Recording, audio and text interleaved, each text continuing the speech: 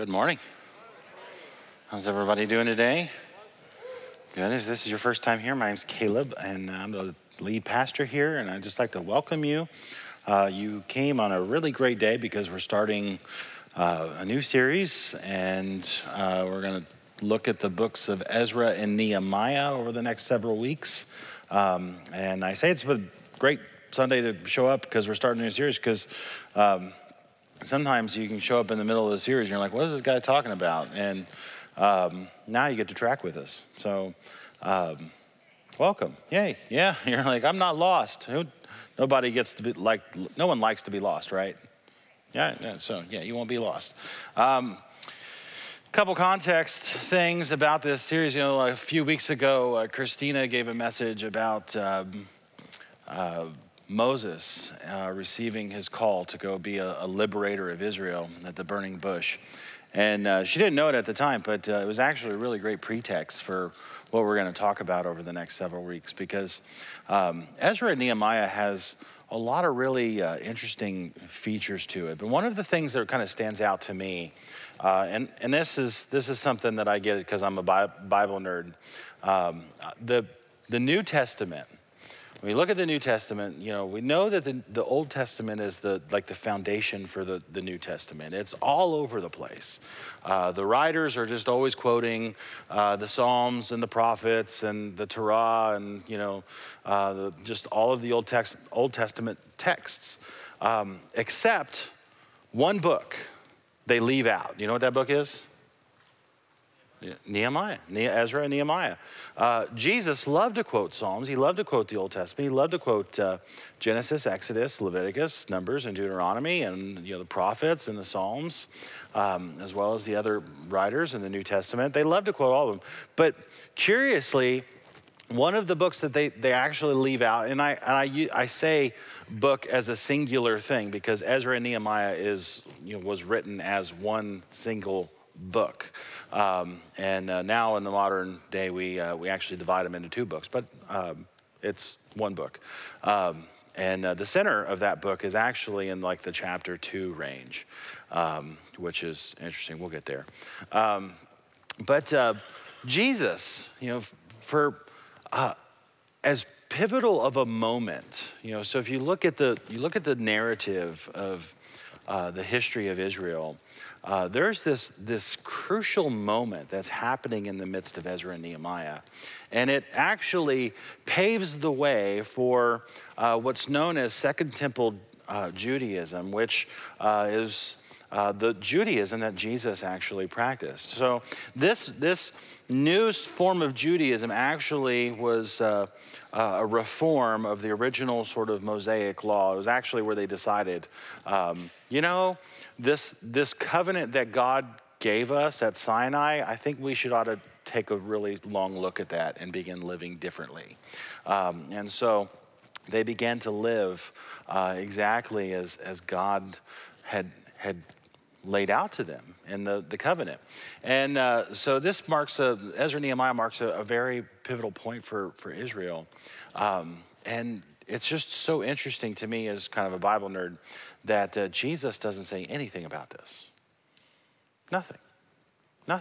And so, Timothy talks about how all Scripture, is God-breathed and inspired and useful for instruction, and just like there's all these things and correction, all these, and Paul even charges Timothy, hey, remember the scriptures that you learned as a child, which actually make you wise for salvation.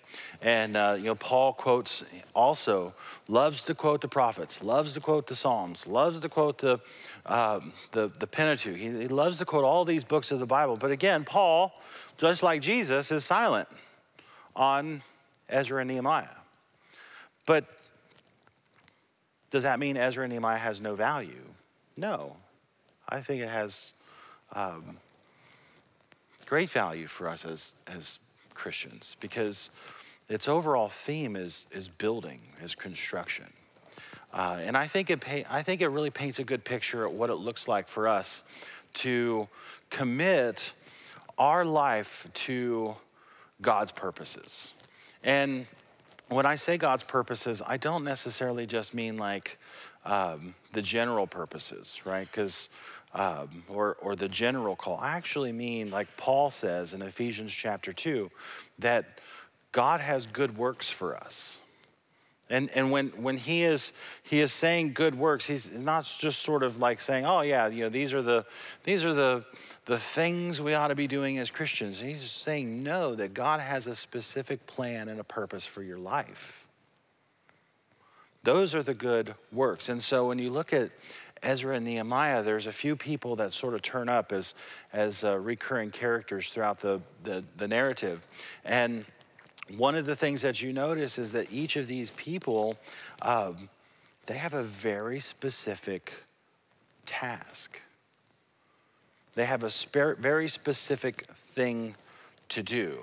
And the story, the books of the Bible, Ezra and Nehemiah, that actually contains kind of a good picture of what it looks like to take something very specific that God has given me or you or us, and to begin to live with a type of focus, with a type of intentionality that sees that thing through to completion. It'll tell us all of the things that we're going to face. And we're going to face, there's a process. You'll see throughout the story that there's opposition that comes with doing what God called you to do. So one of the things, back to a couple weeks ago, Christina talked about, this idea of calling. One of the things that messages like that do is it plants a seed. Anybody ever since, like, you were here a few weeks ago and you heard that message and you're like, yeah, what am I called to do? Anybody want to say yeah? You start wondering.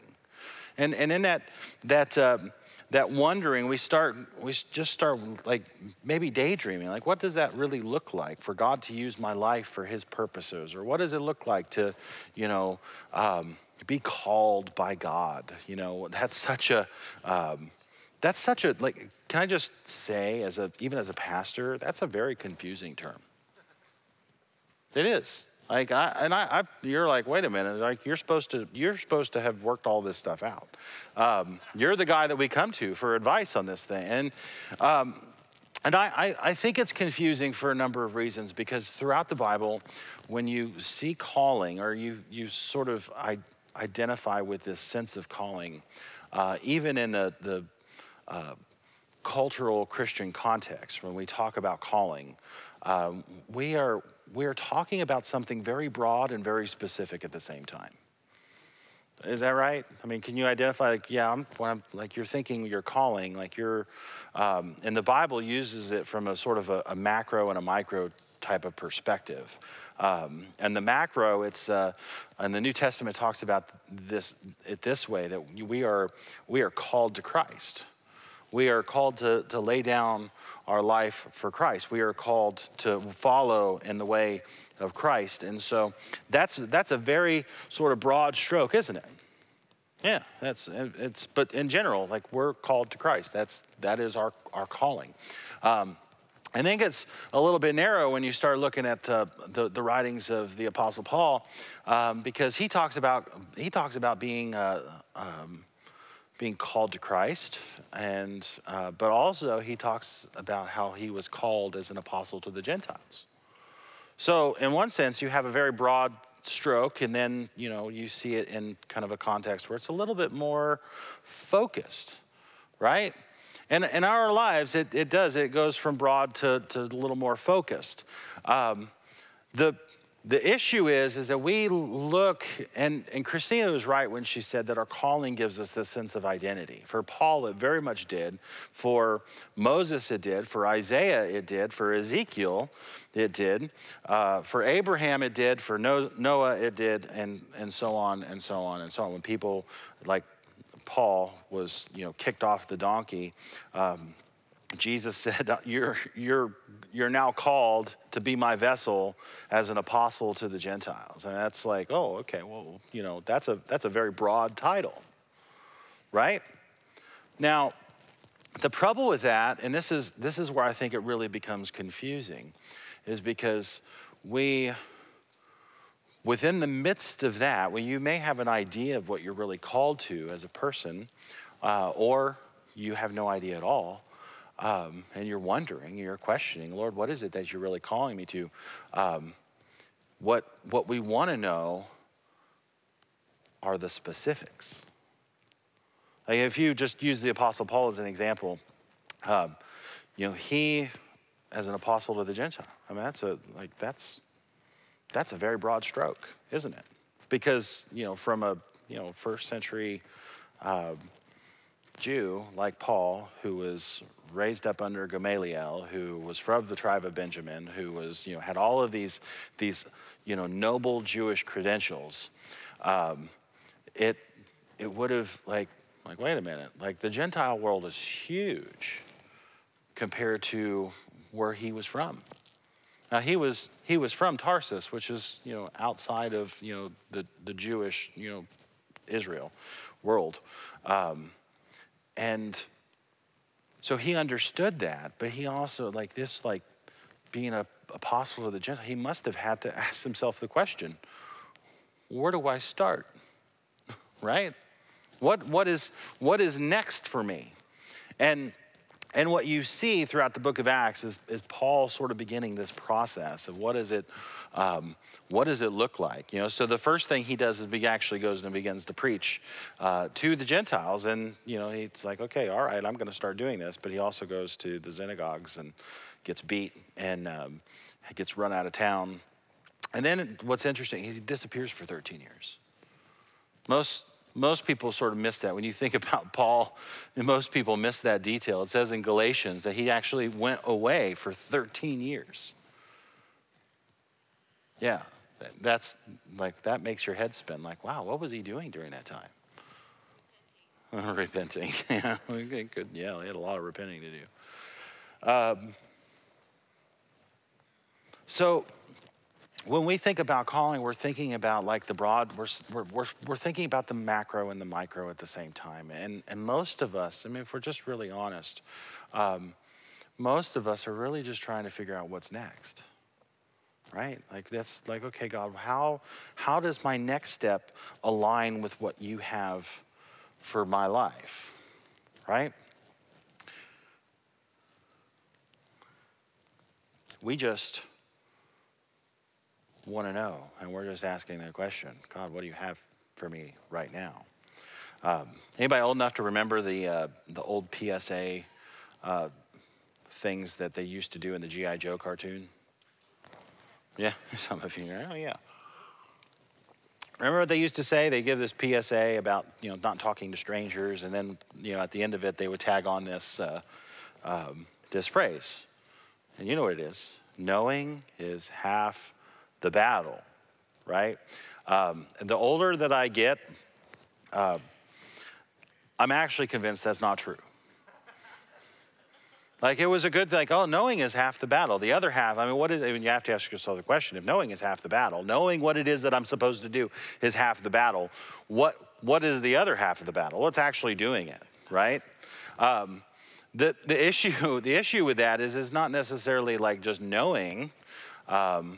I think if I were to rewrite that today, I would go, yeah, I think knowing is a third of the battle. Walking it out is the 2/3. The other half is actually doing it. Knowing is the easy part.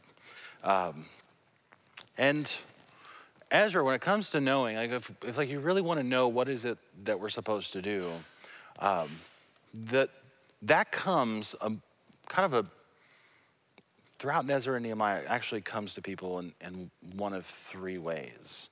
And it's very unique. And I would say this just is kind of like the nature of God. Like he is not going to do the same thing over and over and over again for everybody. He's going to do it differently. And throughout Ezra and Nehemiah, you see first this guy shows up. His name is Zerubbabel, or Belshazzar. And what you need to know about Ezra and Nehemiah, if you're going to read it along with us, that it spans two cultures. The book, it spans, like there's, in one sense, there is a sort of a Jewish Hebrew culture that is happening, that is sort of, moving through the whole book, and is actually moving away from a Persian culture back towards this Hebrew culture.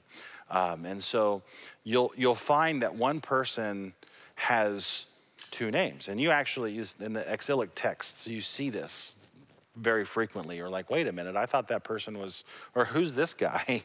In Daniel, you get Daniel, and then you get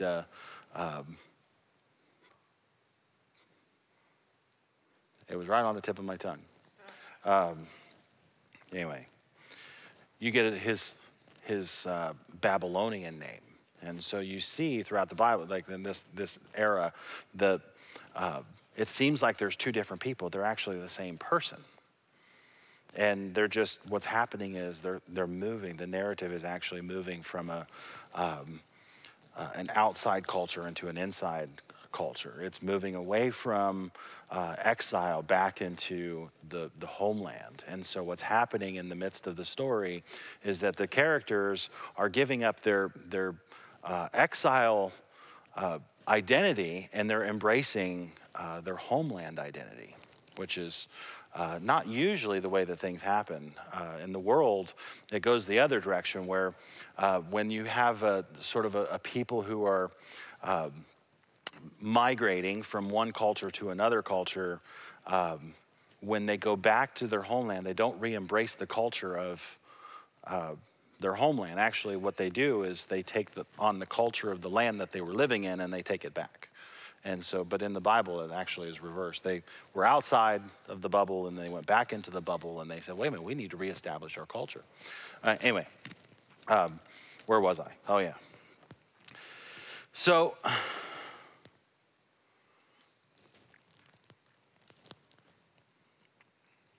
I got way ahead of myself.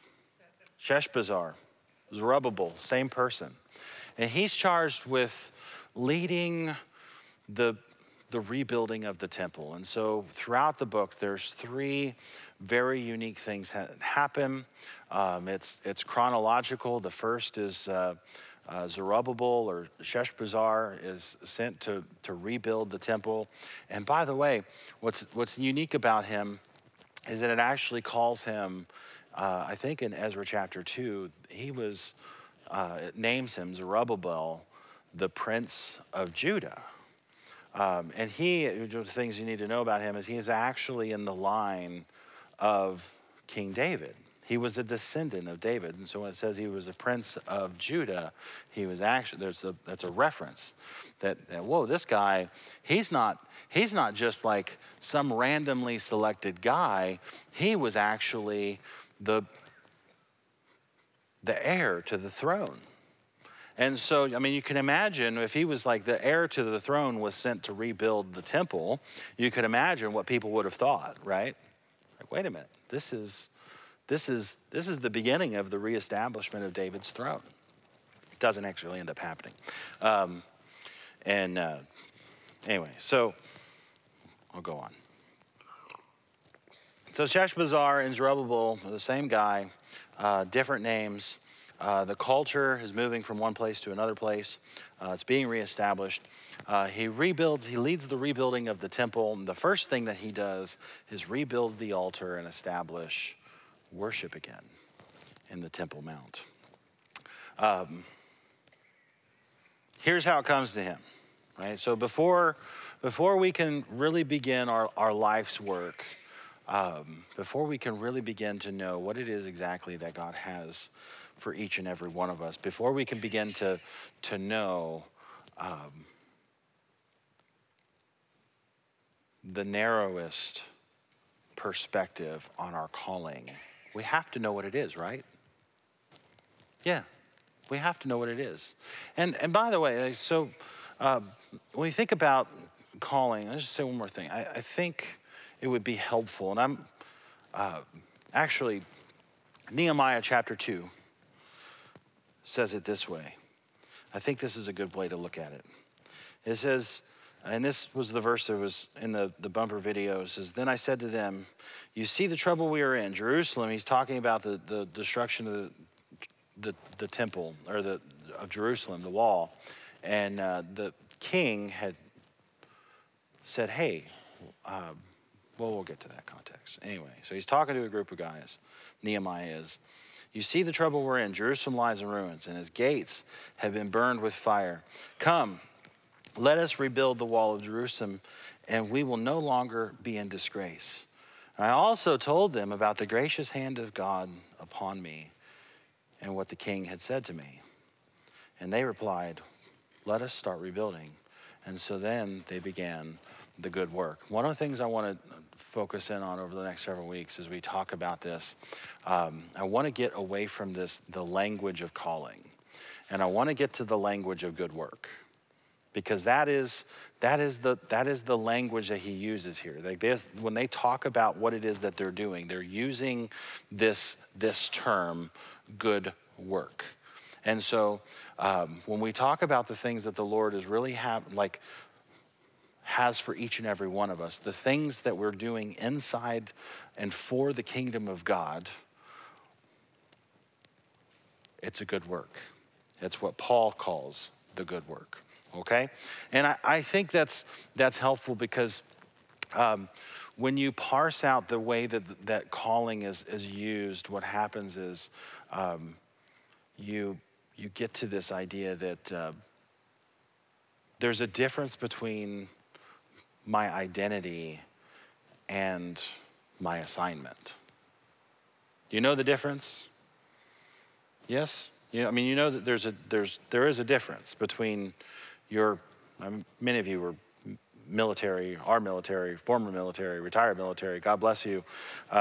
You understand assignments. You understand rank and your identity as a ranking officer, but also you understand that as you progress and as you go through your career, your assignment changes. And that is true for all of us. And it's dangerous for us to actually look at our calling as a sense of identity. Do you know that? Because what happens when the assignment changes? Do I have to change who I am? No. No. The assignment, Paul went from assignment to assignment. He was the apostle of the Gentiles, and he goes from assignment to assignment to assignment. This may really surprise you. As a pastor, I actually, people ask me like, hey, when did you get your call to ministry? I didn't. Like, you're like, wait a minute, whoa, like, big moment. Like, is that possible? Yeah. One of the things that and this is why I'm so kind of deeply rooted in this message is because my identity, my calling, is as a servant to Christ, as a leader in the body of Christ. And throughout my life, over the last almost 20 years, I was telling people for a long time, like, oh, how long you been on staff? Like, oh, I've been 15 years. And I thought about it, actually. I think next year will be 19 for me. And I'm like, I was just telling people 15 years. Like, oh, I've been on staff for 15 years. No, I haven't been. I'm pushing 20. Anyway, throughout my life, over the last 20 years, I have just gone from assignment to assignment to assignment. That's all. And you know what'll happen sometime in the next 20 years? I'll get a new assignment. I will. And that may shock you. You're like, wait a minute, what will we do then? You'll figure it out. You guys are resourceful.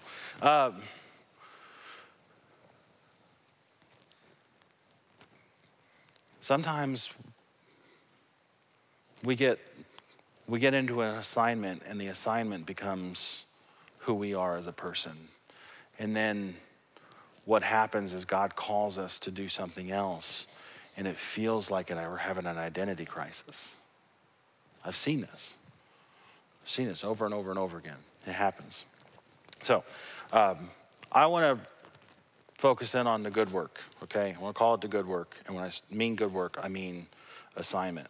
So Sheshbazzar, Zerubbabel, gets his assignment. Ezra chapter 1, verse 3, it says, in the first year of Cyrus, the king of Persia, it says, in order to fulfill the word of the Lord spoken by Jeremiah. Stop there. So what's about to happen in the text, or what's happening in the text, is he's referring back to something that's been spoken by the Jeremiah the prophet, and it provides context for everything that's happening.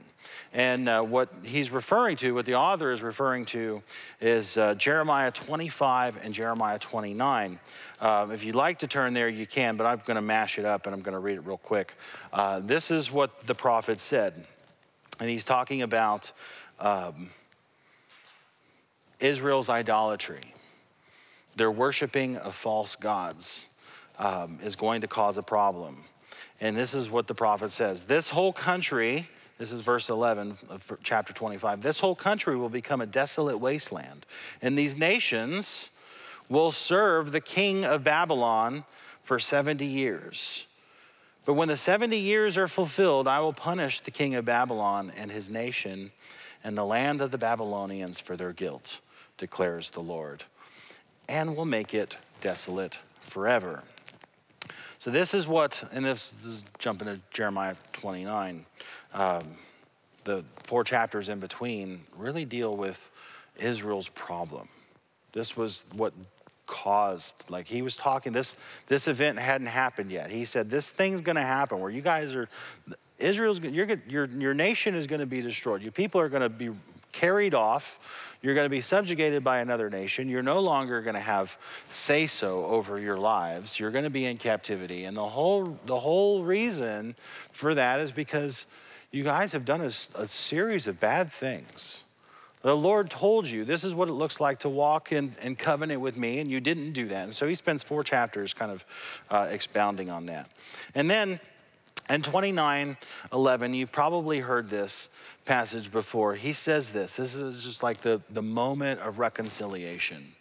And this is what the Lord says, when 70 years are completed for Babylon, I will come to you and fulfill my good promise to bring you back into this place. For I know the plans I have for you, declares the Lord, plans to prosper you and to not to harm you, but plans to give you hope in a future. And then you will call on me and come and pray to me, and you will listen to me, and you will seek me and find me. And when you seek me with all your heart, I will be found by you, declares the Lord, and will bring you back from captivity. And I will gather you from all the nations and the places where I have banished you, declares the Lord, and will bring you back to the place from which I have carried you into exile. Basically, Jeremiah's prophecy is basically this: your sin is going to produce a pile of rubble, but the Lord your God is faithful to you, and he is going to take you from a pile of rubble to a great revival. Amen. That's a good word, right? That's Ezra 1, back to Ezra 1, that's what he's referring to. This is the fulfillment of his prophecy. To bring them back from captivity and to start a revival. The time is right after 70 years. And so he goes on, right? So in order to fulfill the word of the Lord spoken by Jeremiah to go from rubble to revival, the Lord moved the heart of Cyrus, the king of Persia, to make a proclamation.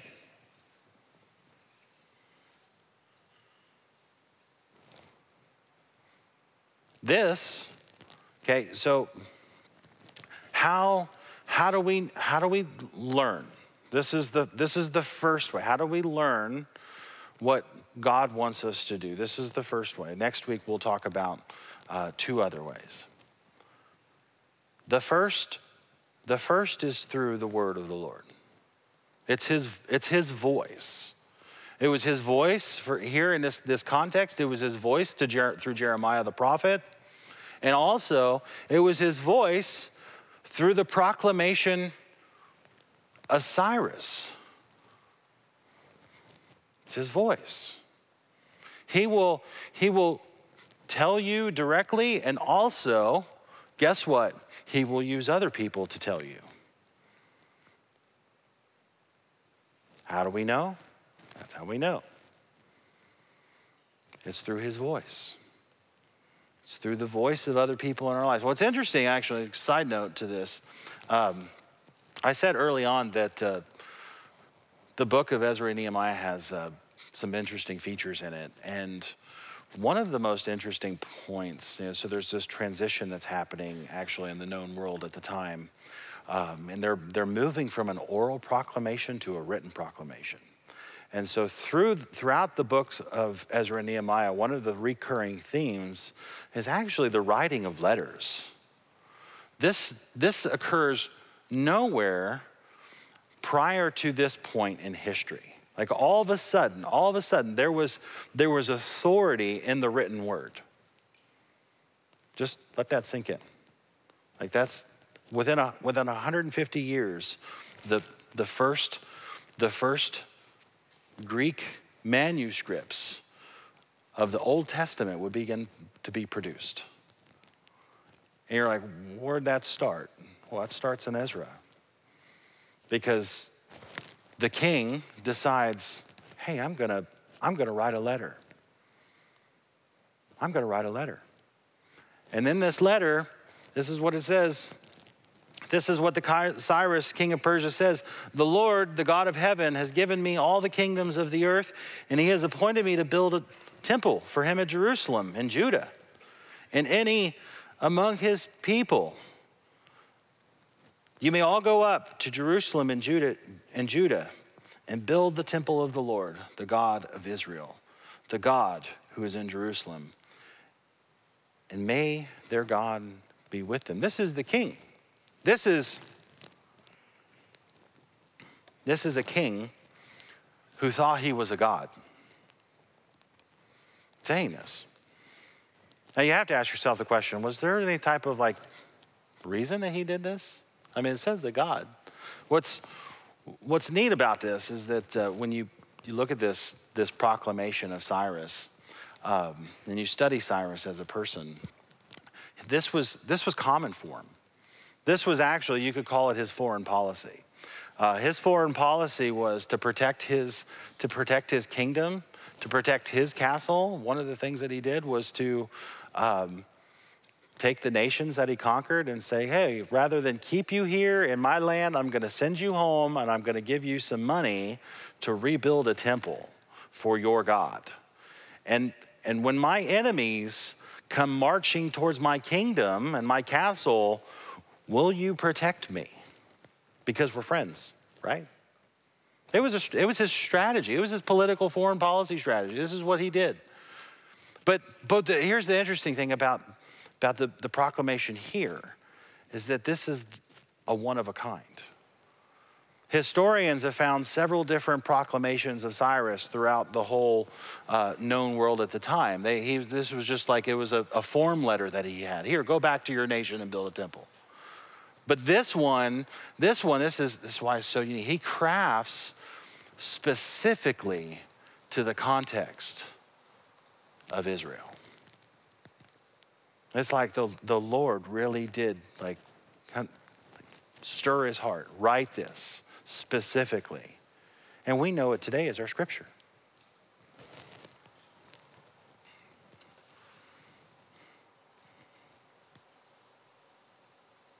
So, how do we become aware? Well, the first thing is his voice.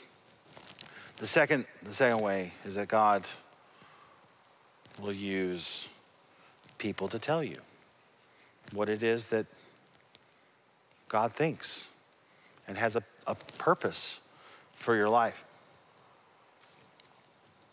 When I was in my early 20s, 21 years ago, late teens, early 20s, people all my life would ask me this question: hey, are you going to be a pastor like your dad? And I hated that question. I really did. I just go, oh, no, please. I hope not. Actually, my standard response was, no, I think I'm going to go into business. Because, business people drive Porsches and Ferraris. And I'd like to drive a Porsche and a Ferrari. Pastors don't do that.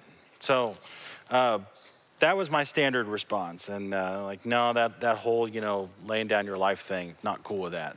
And so, but the older that I got, the more into my 20s, I mean, it was like, I was a teenager that, was a terrible student in school. Like in high school, like I just was awful. I barely have a high school diploma.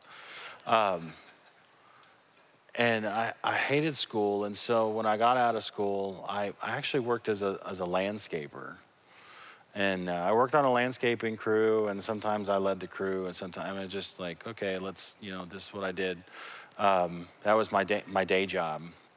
And I had this sense of anxiety within me. Like, is this really what I'm supposed to be doing with my life? Like, I mean, it's like, if you're not 19 years old and asking that question, are you really 19?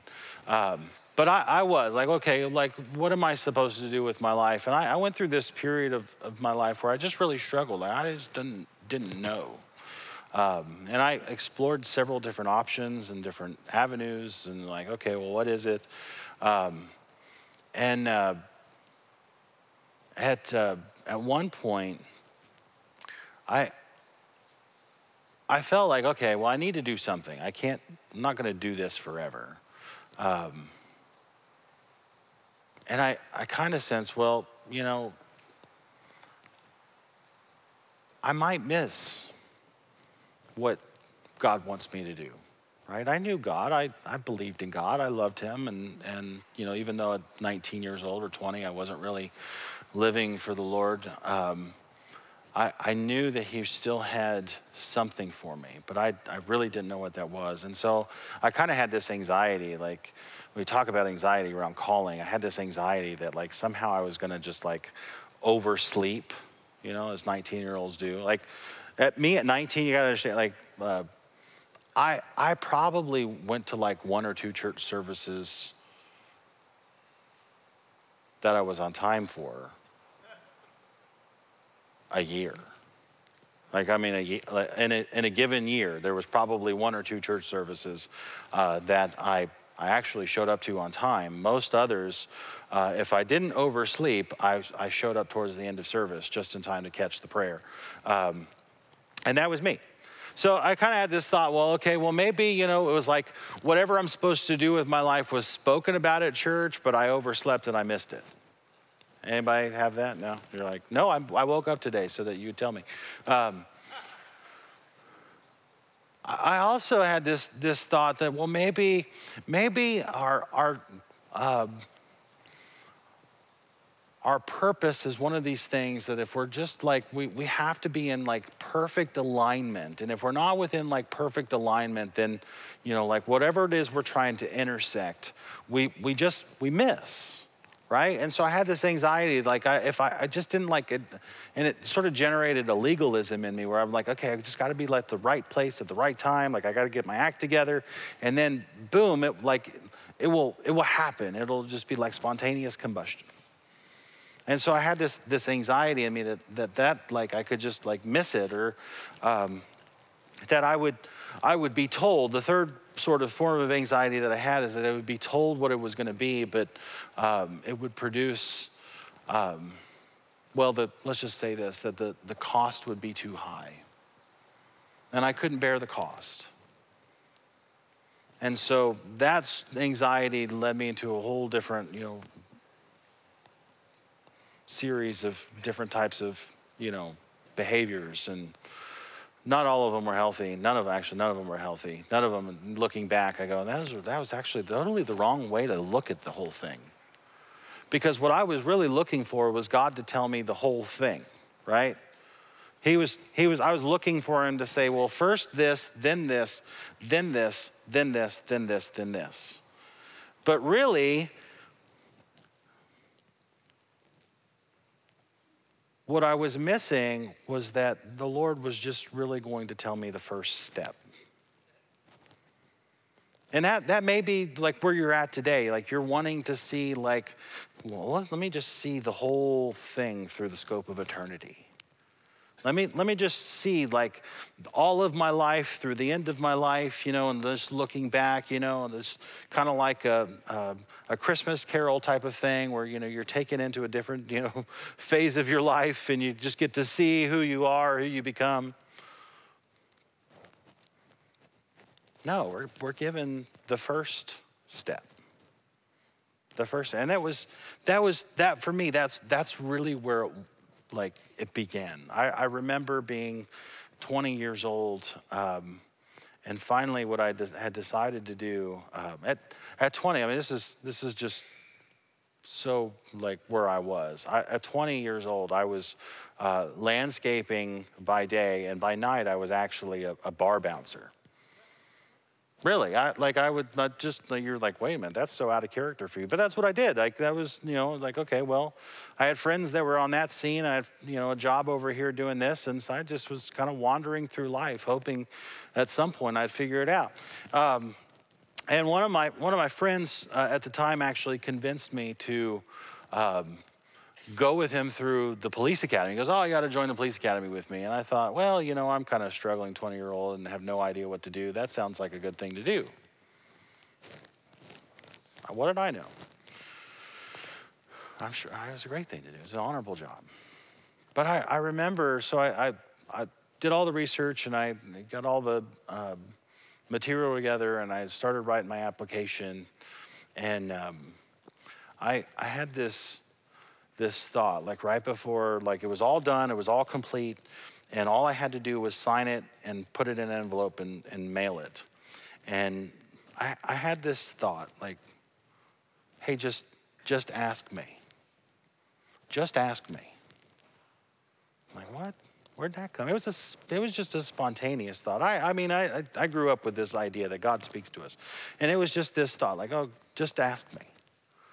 And so I don't know where that came from. So I put my pen down and I said, okay, Lord, is this the right thing for me? I don't need to know all of it. I surrender actually knowing all of it. But I said, Lord, is this the right thing for me? And all he said was no. He just said, no, this is not what I want for you. I have a better plan. And I remember at that point, at 19, almost 20, going on 21, I put my pen down and I began to sob. Because it was actually the first time in my life where actually I started to believe that God had a purpose for me. I didn't know what it was, but I felt his sense of purpose. And the little phrase, no. No. Now, for a lot of people, that decision might be a yes. But for me, it was a no. And it's, God, I trust you. I trust your no. It was the first time that I just really connected this idea that God has a purpose. He has a good work for my life. But that wasn't it. For me, that wasn't it. And so I began to sense that.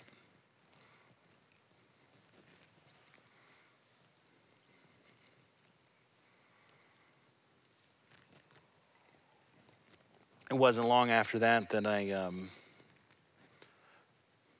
actually started attending church. I was like 21. Started getting to church on time, believe it or not. At the time, we had a Saturday night service. And so that was really easy, like really easy. One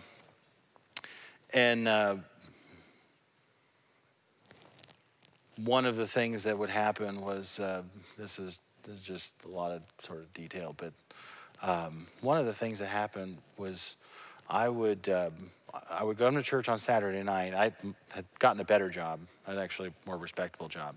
I would come to church on Saturday night, and as I was leaving, like as my sort of like way to just kind of invest in the next generation, I would stop into the youth ministry, and I would just have conversations with some of the pastor's kids and some of the other youth, and I would encourage them, and then I would leave. And that behavior actually opened a door. And a friend of mine who was on staff at the time, who was in San Diego right now, he was a prophetic voice in my life at the time. And he told me, he said, hey, I just really had this word that like the Lord is going to open a door for you to enter ministry, and you're going to have an assignment, and it's going to be okay. Trust him, just walk through it. And so okay, all right, Lord, if that is your will, that's your will, I surrender. And but I would just I'd stop in and go, hey, guys, how you doing? But that little act eventually led to they needed somebody to teach junior high school students.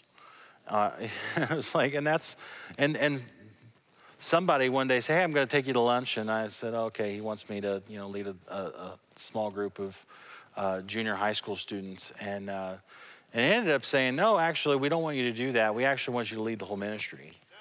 And I thought, oh, I don't know how to do that. And but I just said, okay, Lord, I'm going to give you my yes. And so I said yes, and that was my first official ministry assignment, was leading middle school students. So, yeah, I didn't have the whole thing. But what I had was I had a belief that the Lord is really speaking to me, and he did speak to me, and I understood that he spoke through other people, and he did speak through other people, and guiding and directing my life towards the good work. And so if you're here today, I mean, this is how God begins to steer the rudder of the ship of our lives, is he speaks to us. He uses his voice to our hearts. And in order to hear his voice, you're probably like, oh yeah, right, God speaks. Huh, ha, ha, ha, yeah. He does. Is it audible? Well, some people have heard the audible voice of God. I've never heard the audible voice of God. At least not yet. But I know people who have heard the audible voice of God. For me, oddly enough, and I think for all of us, the voice of the Lord sounds a lot like our own voice. You ever have a thought that just sort of spontaneously enters your mind, and you think, where'd that come from?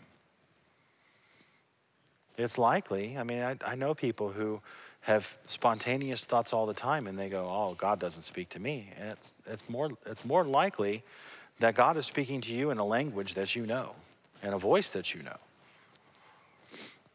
Some people have dreams, some people have visions. Me, when I hear the voice of the Lord, I'm quiet, I'm silent before him. I turn down all of the other sounds in my life, which is usually at 5:30 in the morning. Really? 5:30 in the morning? I'm listening to the Lord because there's no other distraction. You want to hear God? Think about that spontaneous thought and begin to turn down the volume, all the other voices in your life. The other thing is get in community. When you look at the Apostle Paul, one of the things that happened for him, well, if you look at Acts 11.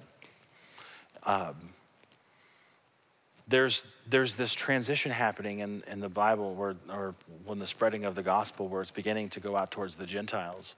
And it says in Antioch, there were people who decided that they were going to begin preaching the gospel to the Gentiles. And so they actually formed a church. And the church in Jerusalem heard about this. And so it actually says they heard news of this, and they sent Barnabas. Which is kind of like, oh, well, they just sent Barnabas. So they heard what was happening, and then something within them said, oh, let's send Barnabas. up to Antioch to check this thing out. So Barnabas goes up to Antioch and he sees, this is just a summarizing of the narrative, he sees that it's good what's happening and that the Lord is on it. And then, like, in this very sort of awkward transition, Luke goes, so Barnabas goes to Tarsus looking for Saul or Paul. There's no reasoning why. It's just he saw what was happening and he probably had this thought. You know what? I heard about this guy who is the God's vessel to the Gentiles. I think I'm going to go find him. Maybe I'll need him.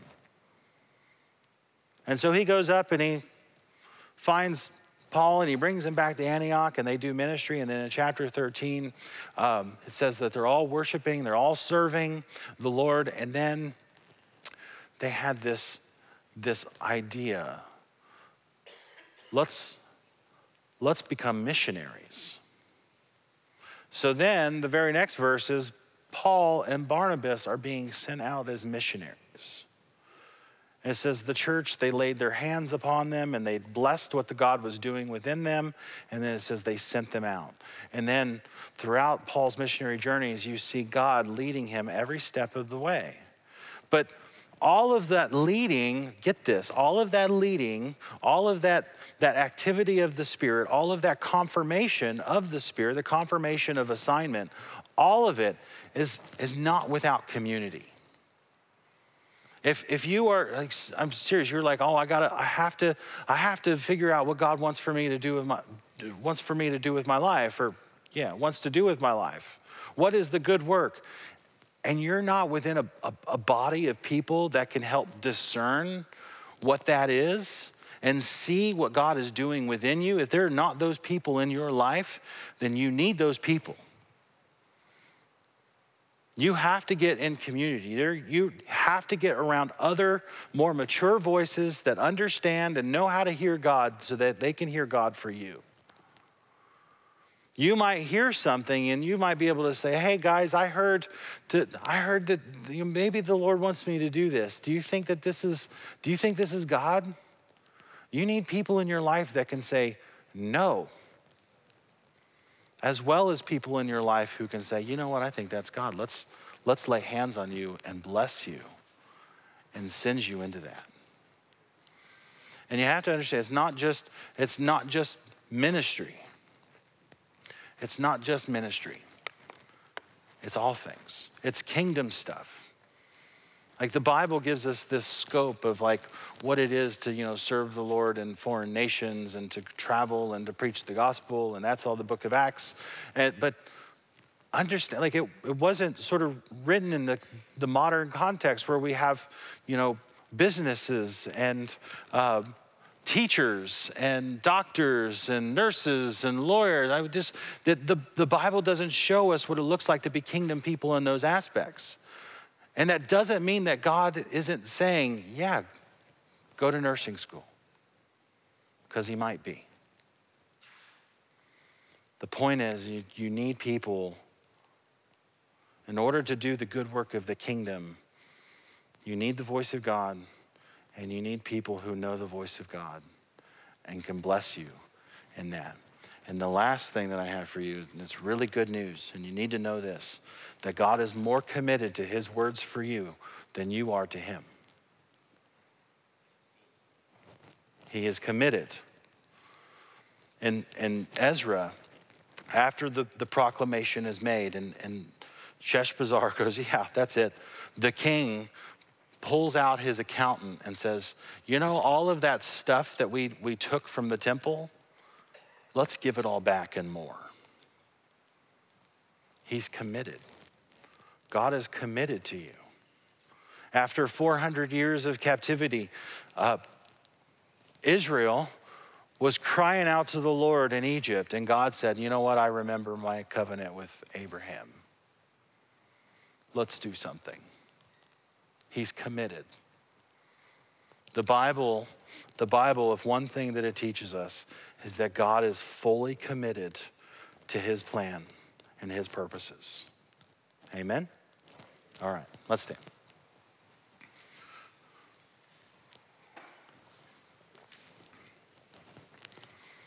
We thank you, Lord, for your word. Not just the word that comes through the Holy Spirit, but God, the word that we get from Scripture. We thank you, Lord, that it teaches us, that it instructs us, that it leads us in the way of righteousness. And Lord, everything that we hear from the Spirit is actually in line with what you've written in your revelation of yourself. That the two things, Lord, will never be in disagreement. They'll always be in agreement. We thank you for that, Lord. We thank you, God, for your commitment to us. We thank you for your commitment to a plan for our life, a very specific personal plan. We thank you, Lord, that you lead us and you guide us, just like you led the Apostle Paul throughout the world to spread the gospel. You, God, lead each and every one of us throughout our lives to be kingdom people and to carry the good news of Jesus Christ.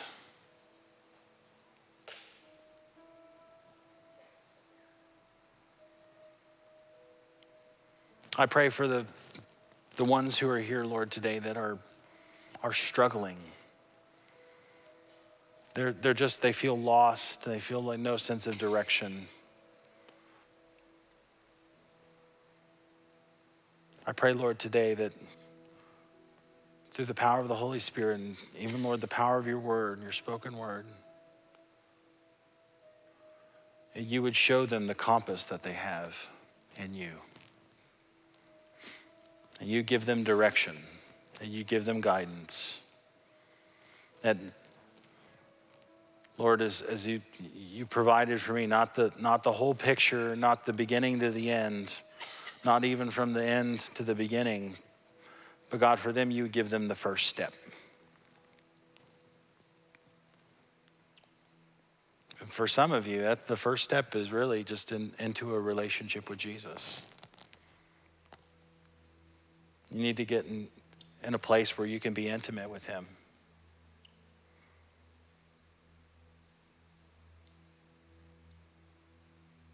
You get right with him. Just need to say, Lord, I repent. And I believe the gospel. I believe the good news of Jesus Christ. We thank you, Lord. Thank you for your word. If you're here today and you'd like someone just to pray with you before you leave, our ministry team will be up front. Otherwise, God bless you today. Have a good week. We'll see you next week. Amen.